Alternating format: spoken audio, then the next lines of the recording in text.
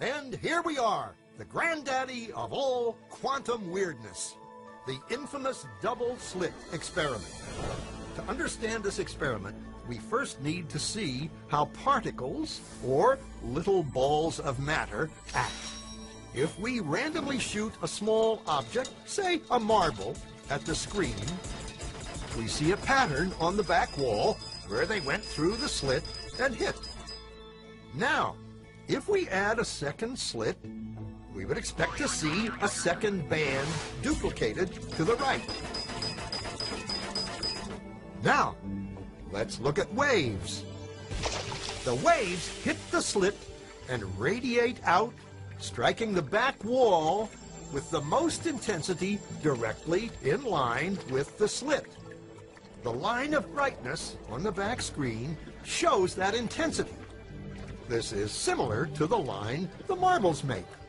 But when we add the second slit, something different happens. If the top of one wave meets the bottom of another wave, they cancel each other out. So now there is an interference pattern on the back wall.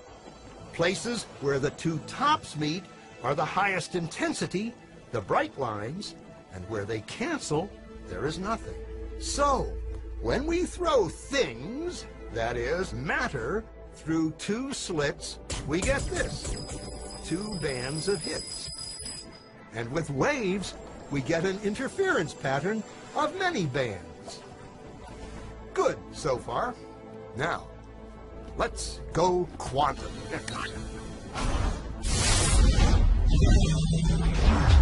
An electron is a tiny, tiny bit of matter, like a tiny marble. Let's fire a stream through one slit. It behaves just like the marble, a single band.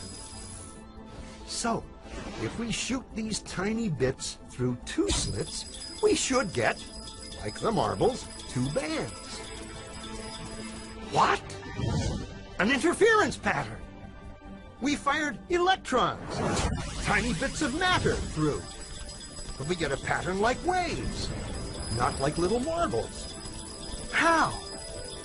How could pieces of matter create an interference pattern like a wave?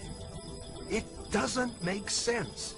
But physicists are clever. They thought, maybe those little balls are bouncing off each other and creating that pattern. So, they decide to shoot electrons through one at a time. There is no way they could interfere with each other. But after an hour of this, the same interference pattern is seen to emerge. The conclusion is inescapable. The single electron leaves as a particle, becomes a wave of potentials, goes through both slits, and interferes with itself to hit the wall like a particle. But mathematically, it's even stranger. It goes through both slits, and it goes through neither. And it goes through just one, and it goes through just the other. All of these possibilities are in superposition with each other. But physicists were completely baffled by this. So they decided to peek and see which slit it actually goes through. They put a measuring device by one slit to see which one it went through and let it fly. But the quantum world is far more mysterious than they could have imagined. When they observed, the electron went back to behaving like a little marble. It produced a pattern of two bands, not an interference pattern of many. The very act of measuring or observing which slit it went through meant it only went through one, not both. The electron decided to act differently, as though it was aware it was being watched.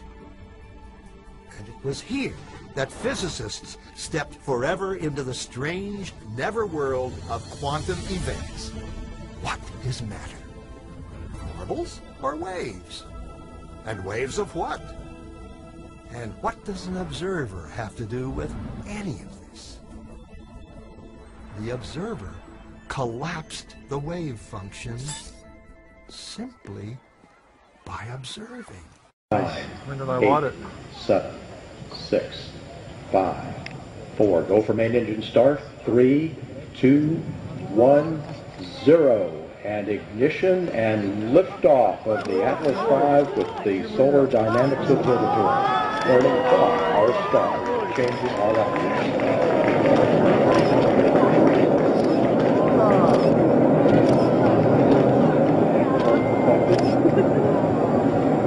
30 feet outputting levels at 100% thrust at 9180. All right. Vehicle dynamic disturbances exist. Oh. 30 seconds.